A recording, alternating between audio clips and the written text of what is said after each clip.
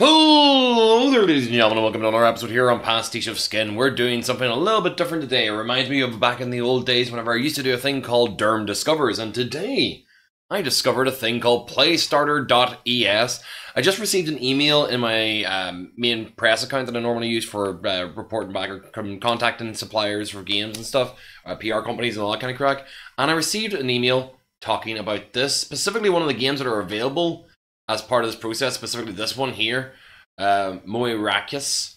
I don't know what the name actually is, but like, this website is Playstarter.es. It's a Kickstarter for PlayStation release games, which I found kind of surprising.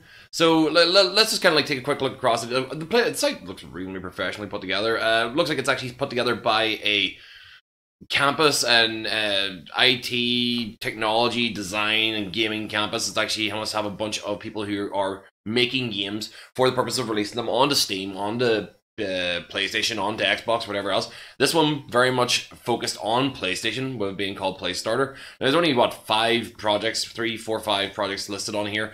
We're going to take a look at each one of these and just have a think, have a thought, have a look. But like, are these games that are in a year's time or about 12, 14 months time, are we going to be hearing about these games? Because these are all pre-production games looking for Kickstarter style funding. So let's take a look here. Like, obviously this one's already at 65,000. We'll start with Strike's Edge to go into here first. So Striker's Edge, combat game, I'm assuming, of some sort. So obviously, to see the way I'm actually looking at this, I have to translate it into English because it is in Spanish, so apologies for anything that's actually confusing you guys here. But I'm not really understanding what's going on either. We got a teaser trailer, so let's take a look at this. What does the teaser trailer got for us? 3, 2, 1.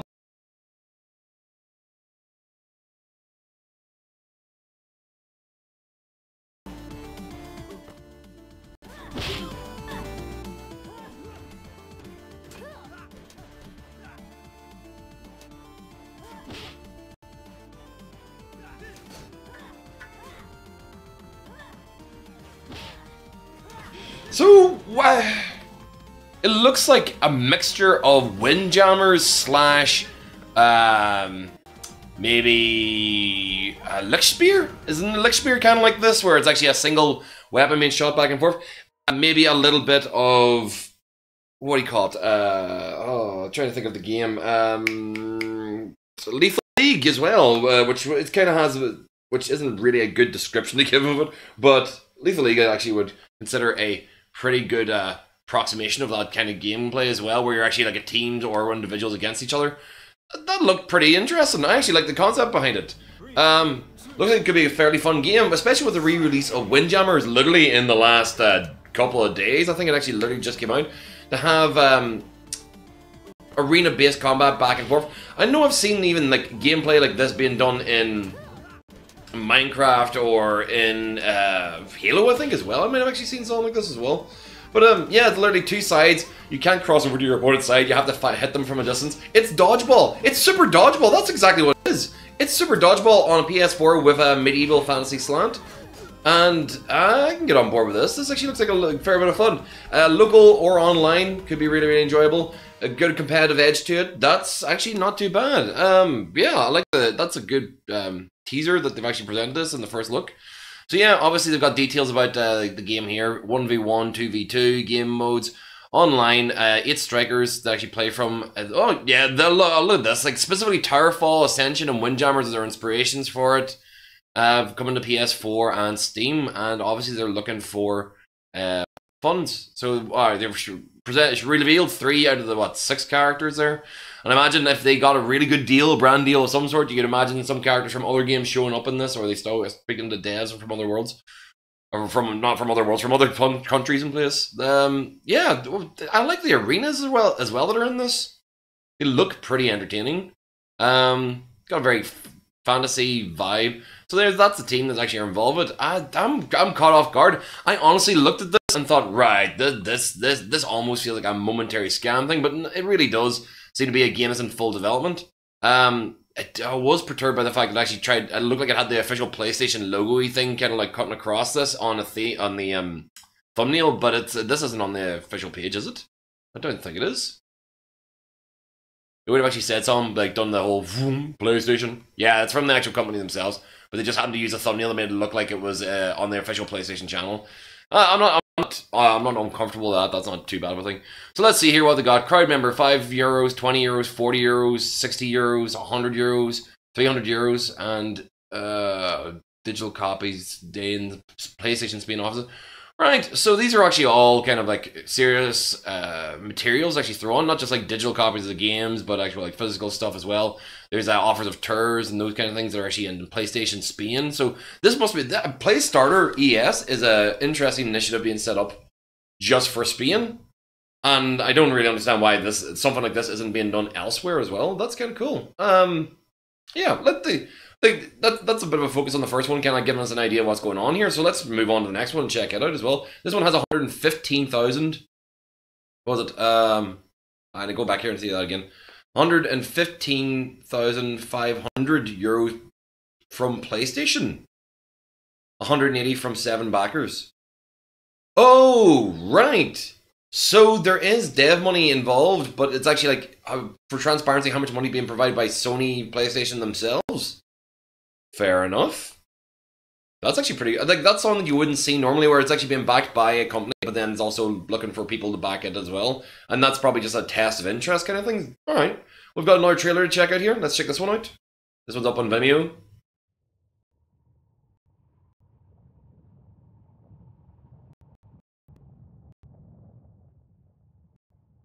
Ooh. So this is actually, this is going to be less of a gameplay trailer, more of a cinematic trailer.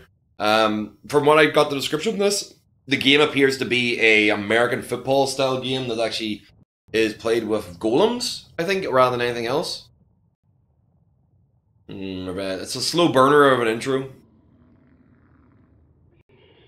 Tell me more!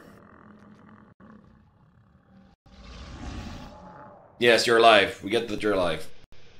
What are you gonna do? It does look like an orc model from Shadows of Mordor. And that's all we've got? Okay. Not as enamored with that. 2017, I'm sure you are expecting to do plenty in 2017, but unlike your previous game, or the previous game, which actually had less money dedicated to it, this has not got as much proof of concept material. That's concept art and character designs, and that's about it, really. So, not too on board with that one quite as much. So, let's get this translated here. Boom, translated in English. Fast-paced third-person football game in which a protagonist will be stone giants who will fight to the... Yeah, so it is golems in a football match. So it's Blood Bowl with golems. I could imagine it actually being pretty cool. That'd be a very interesting concept. So you actually have crashing into each other, breaking off limbs, and whatever else. But it'll be comfortable enough to be just shown, because it's not people. It's big golem rock monsters, and you'll have different types of ones that are lighter, ones that are more slicking, ones that are rocky, ones that are defensive, ones that are attacking. I can see where this is coming. I can see where the idea is. So yeah, we're currently prototyping the gameplay, and we'll be ready for testing at Barcelona Games Week. So these guys are actually, like, these are full design documents pretty much. I'm not saying it actually looks like vaporware. It's just like, it looks like it's on a much earlier stage than one of the other games, but obviously, oh, Dogchild. So some of the devs behind this are the people who were behind Dogchild, which is a game I've never covered here on the channel, because I actually was in touch with the dev back when the game was originally released, and he was actually, it wasn't that he was embarrassed. He was just one of the things going like, oh, there's a couple of things that are wrong with this, but they are being patched currently. And I was like, well, give me a shout when the patch comes out, because I'd rather see your game well represented, because it looks cool. It's actually there. I like some of the parkour concepts here, but just felt very stiff and a couple of glitches whenever I was playing it. But I've never gone back to play it. I might actually jump back onto Dogchild again and refer to it, because I haven't seen it in a long while. Is it on the store? Is it on the PlayStation Store properly? Anyway, yeah, cool. It's nice to actually see people that I've actually been chatting to previously showing up with new games on their next projects. So let's take a look at the tiers here. €5 tier, naming the credits of the game. $20 tier, naming the credits, a digital download of the game. So it's actually pre-sale of the game. To draw a pack of 5 games. Also, there's actually, like, they're doing draws and lottos and stuff as well. So you're actually paying for tickets to a raffle. Limited edition art prints, slides, access to the draws, all of the above. So as you get further down, it gets more stuff. Limited edition. One 3D character of. So you get you have a 3D character in the game. Alright, that's interesting. So yeah, they obviously have a series of big tiered kind of items, and one day working day in the offices of PlayStation Spain. Access to draw PS4 Pro, invitation to the event, official PlayStation Spain. This is actually very awesome stuff that actually are being properly supported. I'm assuming there's actually these prize packages are kind of being focused and prepared by the courses and by the actual company by PlayStation themselves. I'm really shocked that I hadn't heard of this before now, considering the fact, well, admittedly, it could be this is actually starting off new and this is like their first projects. Because even looking here, there's like that game has funding from PlayStation, funding from PlayStation, and these two don't. But this one actually has funding from individual people, so it actually has interest. Right, let's move on to Mindtaker here. Mind taking! Mentok! The Mindtaker! Ah! Zombie gods, seize him! So, the enemy is inside you, how can you escape? Oh, that's terrible. Right, again, with this PlayStation logo on the side here. Obviously not on the official PlayStation page, but using what looks like the official PlayStation art. I don't know. Am I cool with it? Am I not cool with it? This is an associated project, so I think they are cool with themselves. So let's take a look at Mindtaker. Peggy 18. Good. Horror expected. So this is going to be a murder mystery, is it?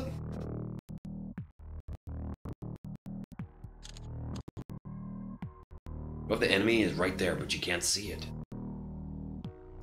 What if the enemy is right inside? What if the most feared monster crawls behind you, but you can't hear it? What happens if it's your mind itself that starts to betray you? If the nightmare is within you, right inside your mind? Alright, how could you possibly escape? The creepy times are beginning. Mindtaker! Just kind of probably Mentalk actually does make me kind of feel. I think the character puts me out of the tone of actually being scared of that, but it looks like a typical thriller, first-person visual horror game. I'm the Amnesia collection and these game types are probably going to be fairly prevalent for a little while because of things like Resident Evil 7 and of course Amnesia and other games like Isolation as well. So like yeah, I'm sure there's going to be an investigation and interest in that, but I don't get the jump scare things, so I don't get upset about it. So I don't really care about them.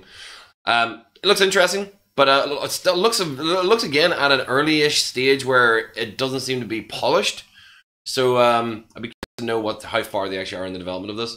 So let's take a look at the rewards here. Thank you for support, name in the credits, Guardian of Destiny, a draw to win a PS4, PS Plus, and games. And then the same thing with $40, €40, €60, voices in your head, digital copy. Nice. Yeah, so all these are all prize packaged essentially. There's a bunch of prize packages appear to be listed in here. There'll be stuff that you would get. Invitation to try PlayStation VR in PlayStation Spain and escort offices. Physical copies, t-shirts, and all the same, going up to about the €300 tier. So they seem to actually have this kind of like same standard thing where they're actually like doing prize givings, which is definitely something that you can't do on Kickstarter. You can't do a prize giving on a tier. So by being here, they do kind of cover the difference. Like this is their own platform to do it on, so they don't have to abide by those rules. Obviously, it appears to be what you can do is those things. But I'm sure there'll be greater support as this game can develop on. But as it is now, Mindtaker is €750 with 12 backers. Yeah, let's take a look at Intruders. This one, look at these three have their backing from PlayStation, so I'm assuming that's where this prize are coming from. That's from their budget for that. But this one has zero contributed by PlayStation, but is actually looking for funding itself, and it's about $2,000 already. Intruders Hide and Seek PlayStation VR game. Okay, I do love me some VR, so let's take a look at Intruders Hide and Seek and see what's teased in the gameplay.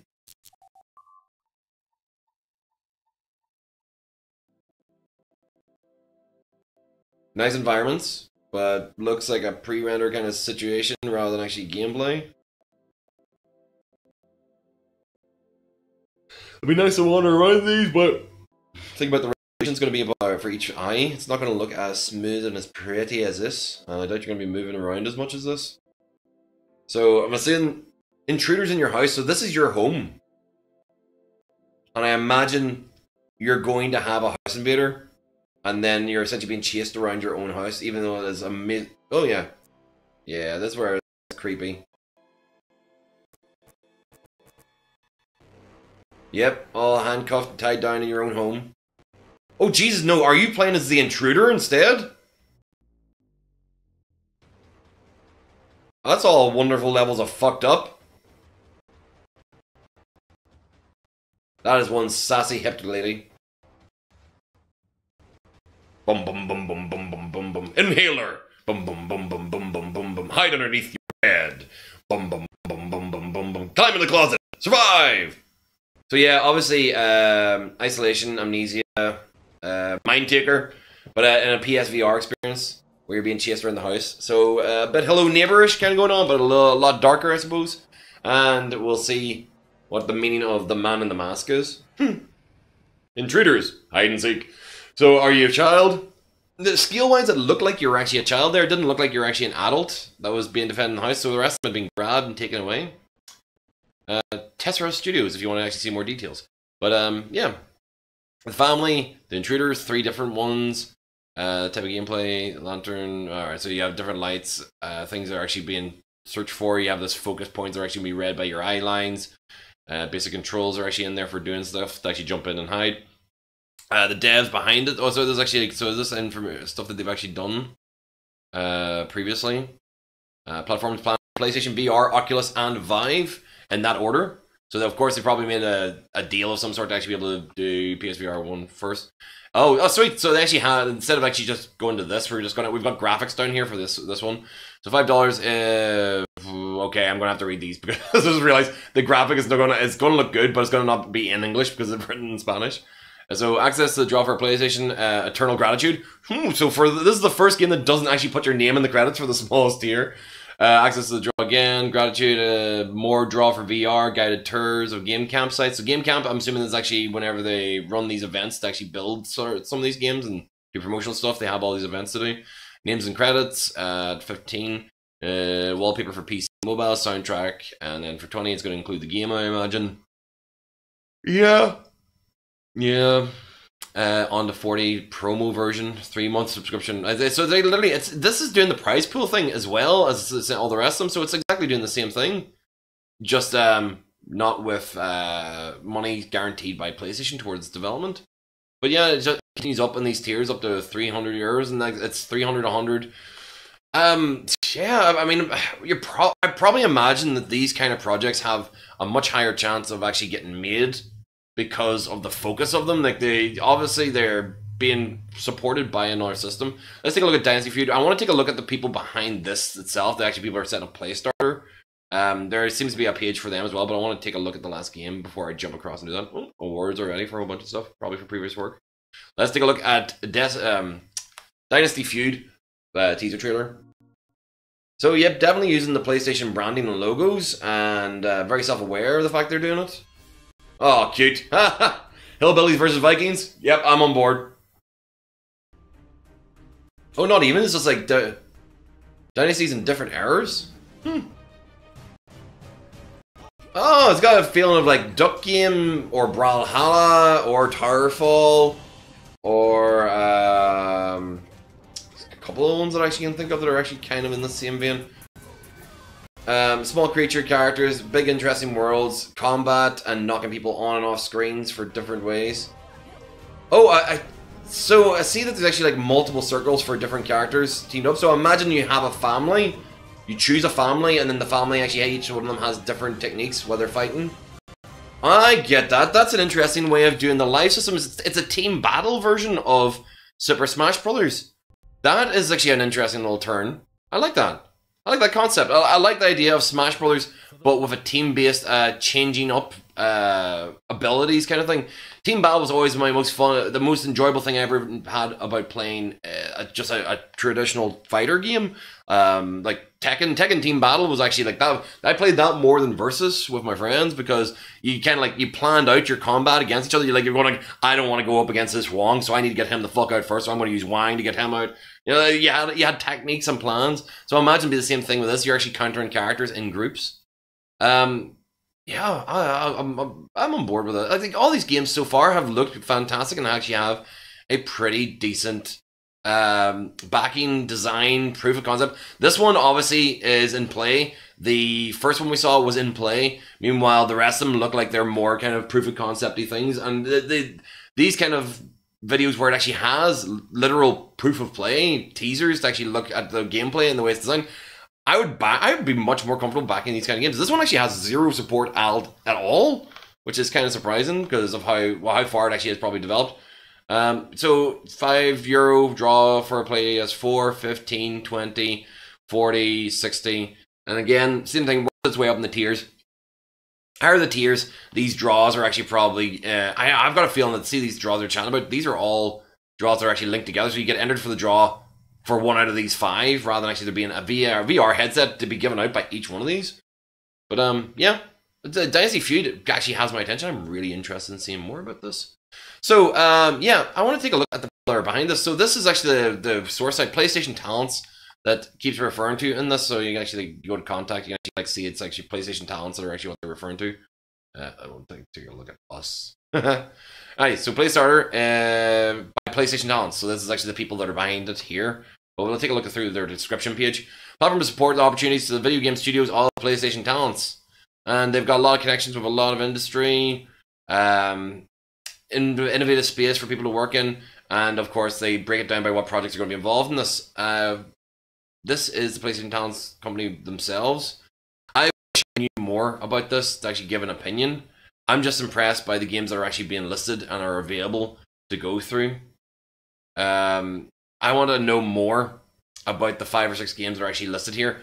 It's the fact that this is a PlayStation page, by the way. This is actually using the PlayStation loadout, the Sony page. So if this is faux, if this is property, if this is faked, then I'd be very surprised at this point, because this got marked as spam on my email whenever it came in, but obviously it's PlayStation Spain, so it might have actually got a false positive or something. I would love to know more from all you guys at PlayStation Talents and more about the games that you're working with in PlayStarter. I thought it would be a really interesting kind of first look just to kind of go through the page myself now and talk about it, but I very much welcome any comments from the devs behind this, and I'd love to hear more about your games, because this is a cool project, and I like this idea. I like this curation and backing concept. It's a slippery slope, a lot of people would consider, but I would be comfortable with backing games to be put onto the PlayStation Network, to be expecting them at a later point. I think this is actually an interesting idea. It's not Steam greenlighting. It's not a floodgate of garbage coming in. These are people supported by Sony in some shape or manner as independent small devs, and I think it's actually a good place to actually support creative endeavors. Even if I might not personally be interested in 3 of the games. I'm not really interested in Maracas. I'm not really interested in Mindtaker and Intruders. I am interested in conceptually, but they do have that same feel where this are kind of playing off of the same Resident Evil vibe. Meanwhile, Striker's Edge and Dynasty Feud, they are right up my alleys. I'm interested in both of these immediately. And Maracas, I would love to see something that's actually in-game concept, but it does feel like it's actually at a very early stage. But if you want to come down here and check this out yourself, it's on PlayStation.es, or sorry, Playstarter.es, and take a look at the page yourself to see the details. I'm probably going to come back here and look closer to the time. I'm checking to see, this isn't a timescale thing. I'm just making sure that there isn't a timescale on these. No, it looks like they're actually taking active contributions towards their games. So if you're interested in it, check it out. I would love to know more. I might come back with more details about this in the future. I want to say thank you very much, guys, for actually watching. This has been a Durham Discovered. I don't tend to do these that often, but I thought this one was relevant enough that I needed to do it, and I didn't really have the time to jump onto camera and get the studio set up for this, so I thought this would be the best way to show you. I hope you enjoyed yourselves, and if you ever get the opportunity, make sure to hit the subscribe button, and if you're actually watching this on YouTube, Bing! There you go. There'll be a couple of boxes popping up on the screen showing a number of things, including subscriptions, Patreon links for me, playlists. Over in the far corner will be the most recent videos, and of course a video for you guys to check out of your own accord. I hope to see you guys all very soon, and thank you very, very much for watching. Bye!